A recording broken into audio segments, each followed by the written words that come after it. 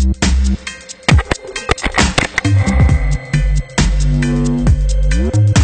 Phil Hughes and I'm here at the NCC, here today just to go through a couple of little basics about the cut shot. Yeah, look, I come in and just stay pretty calm at the crease and try and stay really relaxed. And you know, the first thing I do when I'm here is obviously get down and mark centre. You know, I like to bat on a round middle stump, just depending on what type of bowler it is and if they're coming over the wicket or around.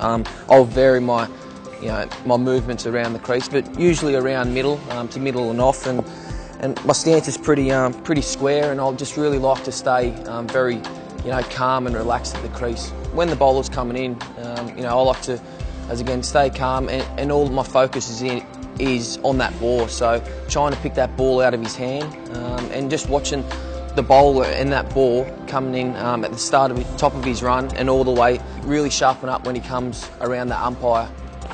With the cut shot, it's definitely one of my favourite shots. So I'll look to get forward first and then really get back. And the cut shot's a shot that I've always played as, when I was 8 years of age, and it's something that I like to get back on the balls of my feet and really rise and get over the top of the ball. So I think the number one thing here about the cut shot is making sure that all my weight at all times is over my back foot when I play the shot. I'm always looking to watch the ball 100% of the time and looking to try and be as sharp as I can, and making sure I track the ball, getting over the shot and getting over the ball. And once I go to hit the ball, I like to roll my wrist and try and keep the ball on the ground at all times. Down. With this shot, it's you can really play around with it in different areas. You got if the wider the ball is, you can go hit the ball hard, and I like to keep it along the ground. The wider the ball, I like to go hit it in front of point, contact the ball basically just in front of my eye line and my body line, and sort of meet the ball more so. Really get that really good access and hit in front of point or just behind point.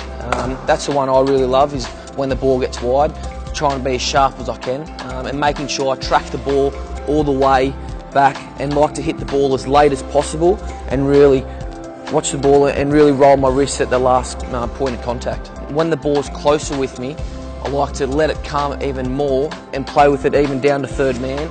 But really, the key here is you've got to really watch the ball all the way in, because the keeper's there, and the high risk is really involved.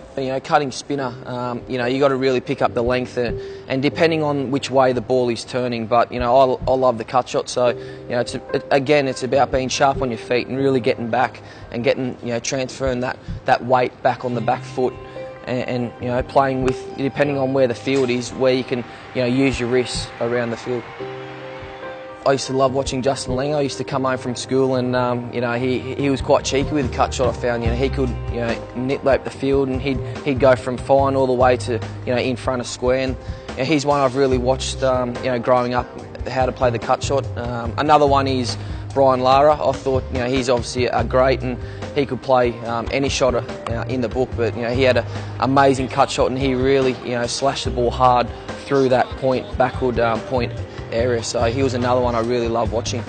Drills are something that we use, we practice a lot of, and the drills are very good just to get your feet going and get your wrists really going and really being sharp. And you can just get a mate to throw your balls from half the wicket, and really even they could be just full tosses, and making sure that your mate throws the ball from say a metre away from you all the way into close to your body, so you can really manipulate and play different things. And it's about you, it's about feeling what's best for you.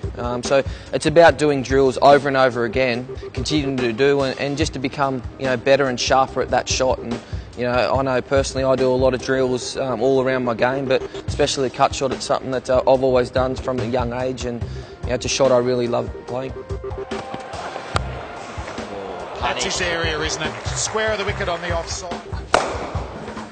Guys, I hope these tips today will help you in the future, and you could just get your mates and go down the nets and have a good time and just practice with your mate, and hopefully you can get better in the future. So thanks for listening in today, guys. Hope it's been well.